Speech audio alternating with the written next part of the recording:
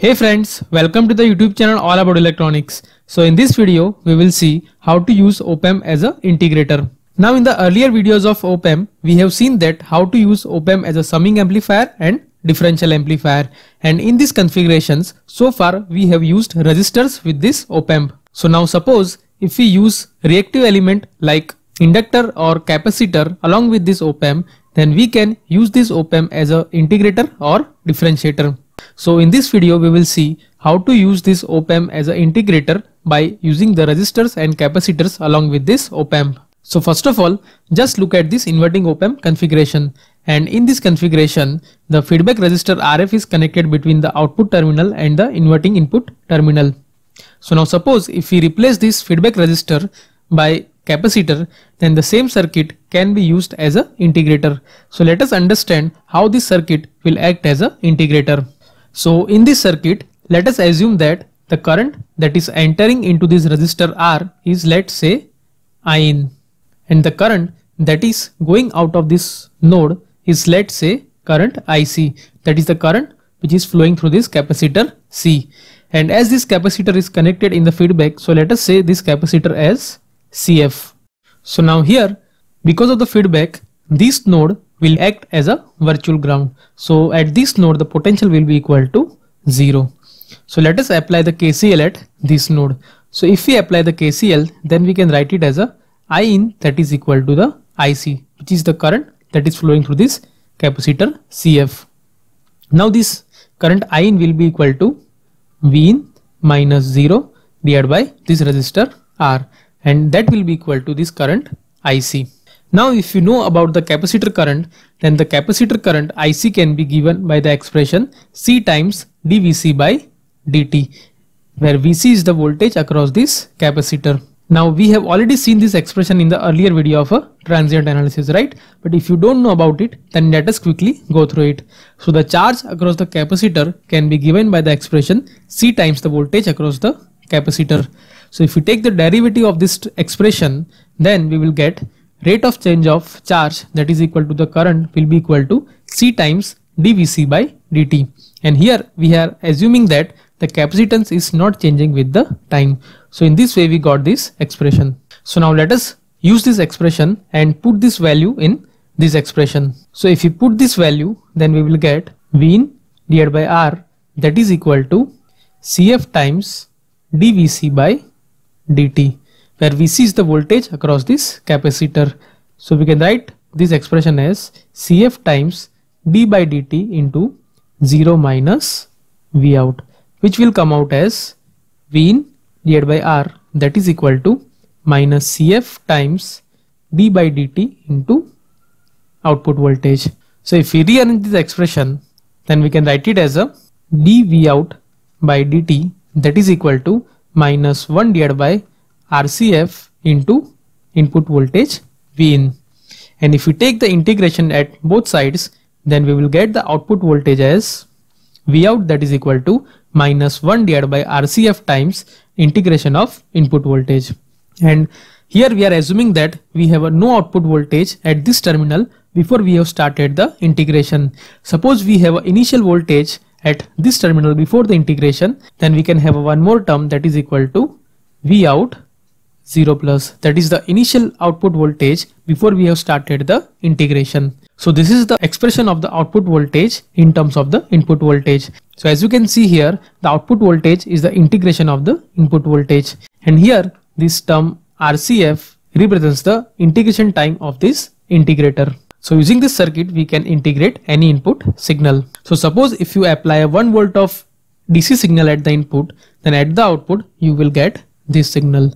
So as you can see, initially the output voltage will increase in a negative direction, and at certain point the output voltage will get saturated, because the output voltage cannot go beyond the saturation voltage, right?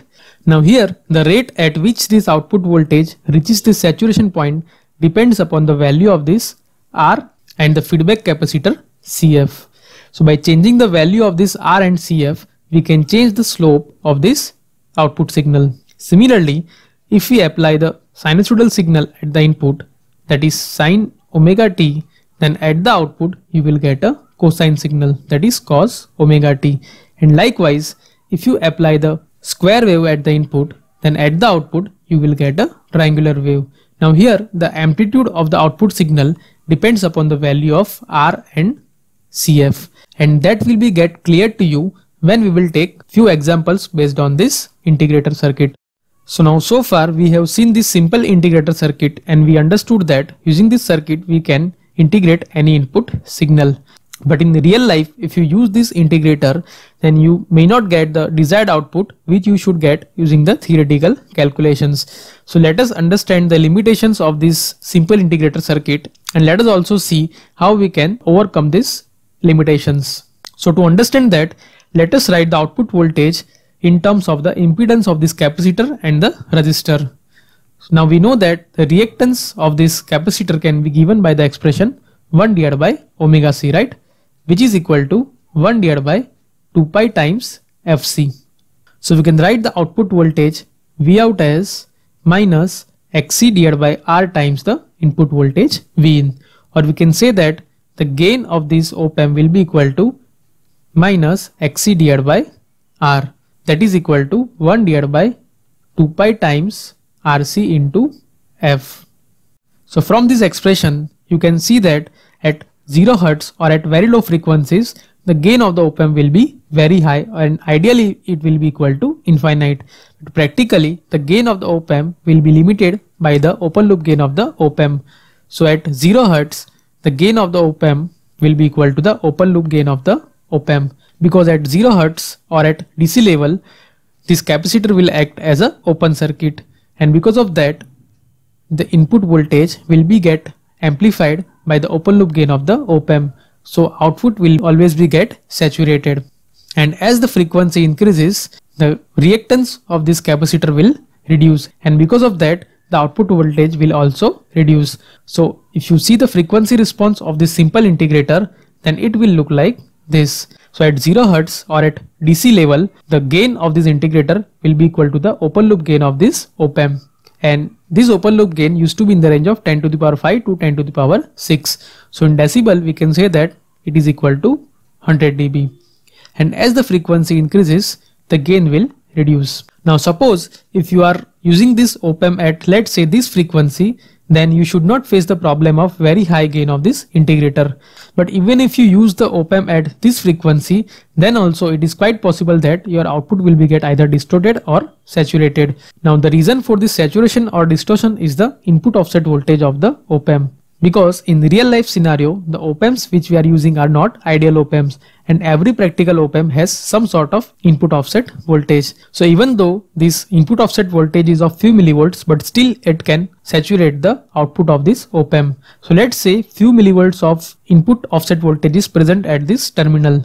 So this input offset voltage will be get integrated by this capacitor, and eventually the output of this op-amp will go towards the saturation. So in this way, even though you are operating at higher frequency, but because of this input offset voltage, it is quite possible that your output will be get saturated. So we can avoid this problem by introducing one more resistor in the feedback in parallel with this capacitor. So in this way, by introducing one more resistor in parallel with this capacitor, we can avoid the problem of saturation of the output voltage. Because now if you see at low frequencies, this capacitor will act as an open circuit. So at DC voltage or at low frequencies, the gain which is being seen by this op-amp will be equal to minus Rf divided by R1. So even though few millivolts of input offset voltage is present at the input terminal, it will only get multiplied by this factor. So in this way we can avoid the problem of saturation. So if you see any practical integrator, you will find this feedback resistor in parallel with this capacitor. So moreover that if you see any practical integrator, you will also find a resistor which is being connected at the non-inverting terminal. So basically this resistor is connected to avoid the effect of input bias currents. So we will see more about this input offset voltage and the input bias currents in a separate video.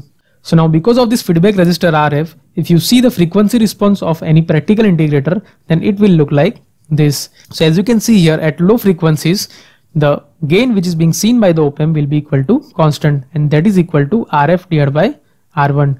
And as we go beyond certain frequencies, then you will see the reduction in the output. And if you see the response of this integrator, it is very similar to the response of a low pass filter, and in fact it will act as a low pass filter. So let us say here the 3 dB frequency or the cutoff frequency of this integrator is FL. So now if you apply any input signal which is having a frequency lesser than this cutoff frequency FL, then the op-amp will act as a inverting op-amp, and it will provide the constant gain of minus RF divided by R1. So to use this op-amp as an integrator, the input signal should have a frequency larger than this cutoff frequency FL, and this cutoff frequency FL can be given by the expression 1 divided by 2 pi times this feedback resistor RF into CF. So as you go beyond this cutoff frequency FL, you will see the reduction in the output voltage, and at one particular frequency the gain of this integrator will be equal to 0 dB.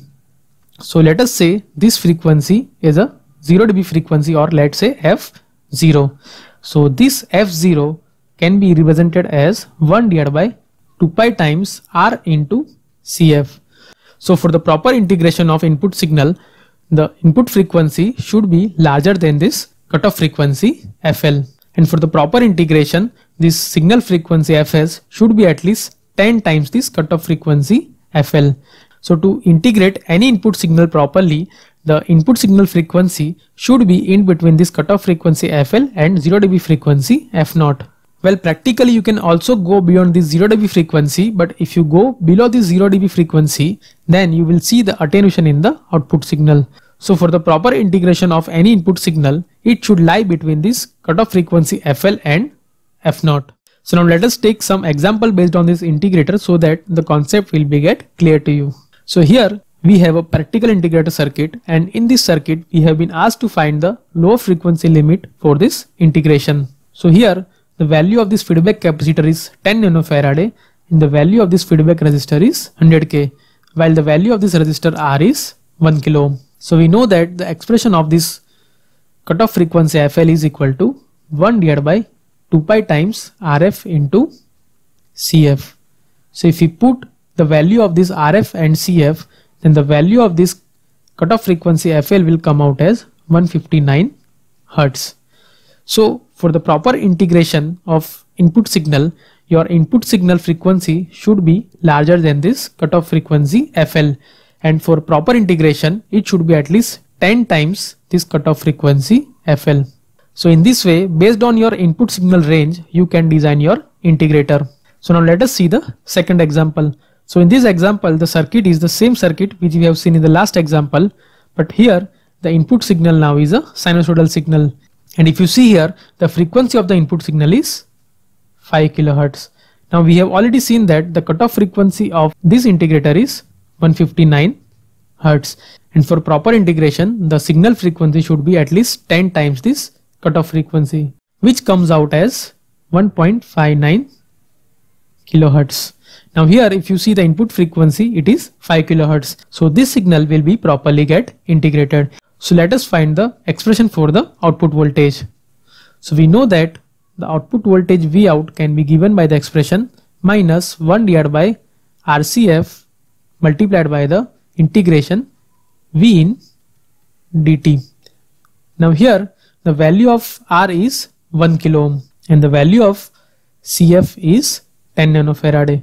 So let us put all the values into this expression. So now if you put all these values and integrate this signal, then you will get 10 to the power 5 divided by 2 pi times this 5000 multiplied by cos into 2 pi times 5000 t. So if you simplify it, then you will get 3.18 times cos of 2 pi into 5000 t. So this will be the output voltage Vout after the integration.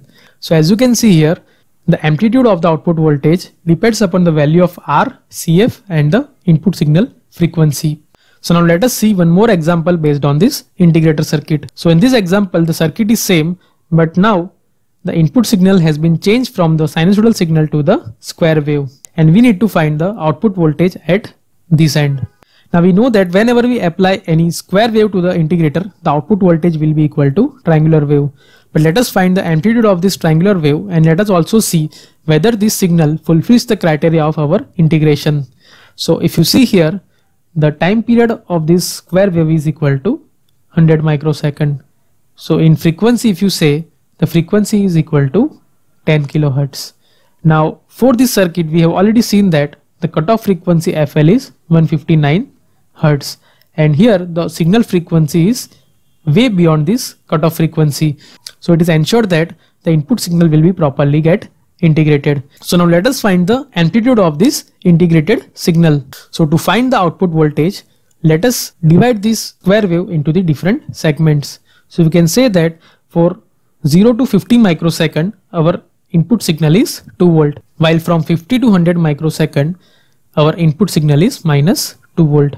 So we can integrate individual segments, and later on we can add the individual responses. So for the first segment, our output voltage VO1 will be equal to minus 1 divided by R times CF integration V1t dt, which will be equal to minus 10 to the power 5 integration 0 to 50 microsecond 2 into dt. So that will be equal to minus 10 to the power 5 into 50 microsecond into 2. So if you simplify it, then you will get the output voltage as minus 10 volt. So we can say that for 0 to 50 microsecond, the voltage swing is minus 10 volt, or we can say that the output signal is going from 5 volt to the minus 5 volt. Similarly, if we integrate this particular segment, then we will get the same 10 volt voltage swing but in a opposite direction. So in this way, if you see the output will vary from 5 volt to the minus 5 volt. And as the input signal frequency is far beyond the cutoff frequency, you will see the proper integration of the input signal. So before I end up this video, here is the last example for your exercise. So this is the circuit of integrator, and to this circuit we have applied this input signal. So you need to find the integrated output signal. So let me just give you the hint about the shape of the output waveform. So as you can see here, we are applying the input for a 1 millisecond. So for this particular 1 millisecond, you will see the output will look like this. And from 1 millisecond to 4 millisecond, as there is a no input, so the output will remain as it is. And once again, from 4 millisecond to 5 millisecond, as we are applying the input, you will see the output will look like this.